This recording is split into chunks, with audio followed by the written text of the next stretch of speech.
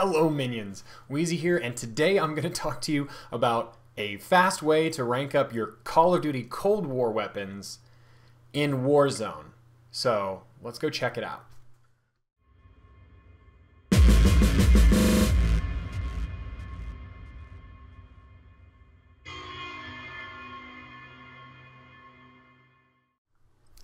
Okay, so I originally planned on making this video to show that there was an easy way to effectively rank up Call of Duty Cold War weapons inside of Modern Warfare, specifically Warzone, as a way to kind of avoid the grind of ranking up weapons inside of Cold War.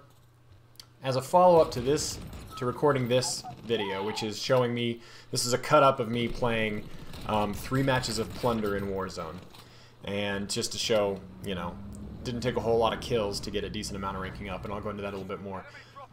But originally it was supposed to show that this was in many ways, a better and faster way to rank up weapons. So to prove that, I then went into Cold War multiplayer to compare how fast the weapons ranked up there, and I found that this really wasn't as great as I thought. But if you're someone that maybe doesn't have Cold War and just has Warzone and wants to rank up the Cold War weapons, this, I believe, is the fastest way to do that inside of Warzone.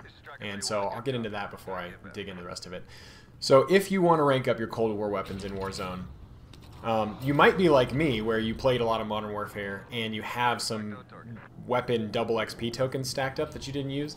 I went through and ranked up and unlocked everything for every weapon in Modern Warfare and ended up with a bunch of double XP weapon tokens that I never used, which served me no value in Modern Warfare because I've ranked up every weapon, so double XP on a weapon doesn't do anything.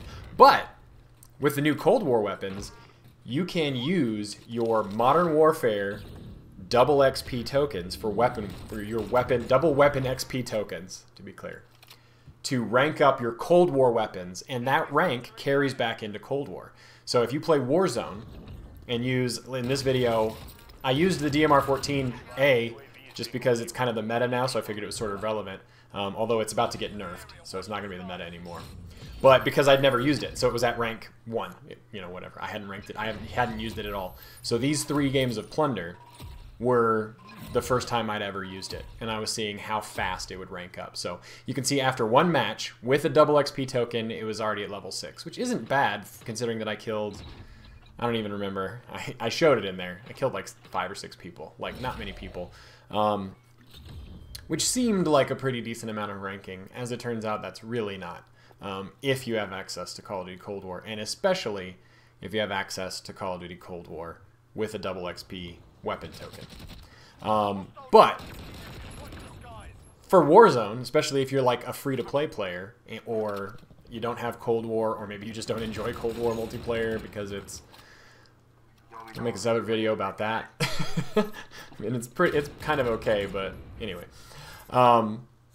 This is a good way to have fun. Plunder isn't try-hard mode. If you go into Warzone matches, it's going to be a lot more hit and miss, because in order to rank up the weapon, you'd have to get a loadout drop or pick up the weapon off of someone else in order to start ranking it up. Then you'd have to get kills with it inside of Warzone when people are already pretty try-hard.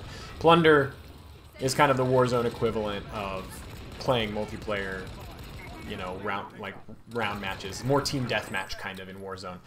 So it's a good way to, you get to choose your loadout, you drop in with it, you get to use that weapon, and you get to rank it up every time you get a kill. So, yeah, if you've got double weapon XP tokens from Modern Warfare, you can use them to rank up your weapons in Cold War by playing Plunder. And that's a valid way to do it. Based on my comparison, I wanted to compare this method with just playing regular multiplayer in Cold War without a double XP token, and what I found was that, so these 3 games of Plunder took about an hour of my life, right? So it's not necessarily an hour full gameplay. These matches are pretty long, so there's not a lot of action in Warzone, but in Plunder especially, like, well, not especially. Plunder's faster than Warzone, but compared to multiplayer, right? And if you play a multiplayer game, you're going to get 15, 20, 30 kills. You play a game of Plunder, you're going to get 5 or 6. Because of that, the XP gained for getting kills is significantly higher. So you don't need as many kills in Plunder to get a lot of XP, especially with a double XP token, as you can kind of see in these clips here. That said, from what I found, just in an hour of gameplay this versus an hour of gameplay in Cold War with no double XP weapon tokens, so after the second game is about level 12, they're about equivalent. So playing Plunder with double XP tokens is about the same as playing Cold War without a double XP token.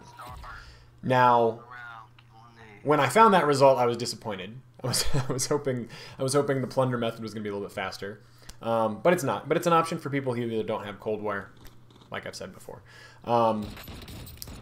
Then I decided to test an hour of gameplay because I unlocked in my season pass a couple of 1 hour double XP tokens for Cold War, for double weapon XP tokens.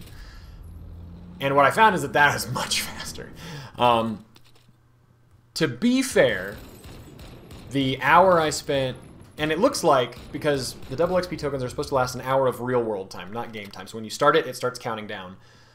I'm relatively certain that my 1 hour double weapon XP token in Cold War lasted about an hour and 15 to an hour and 20 minutes. Which I'm not super surprised. Cold War, like, it seems like whoever created this game is not very smart, not very good with code. Anyway, it felt like I played probably 4 or 5 games in an actual lifetime hour, like my hour of the real world.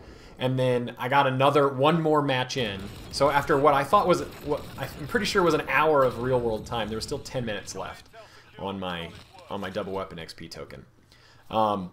But whereas 3 games of Plunder, I think you'll see here, I got about 16 levels on a DMR from no ranking. In multiplayer, I use the PP19 or whatever they call it, the bulldog shit.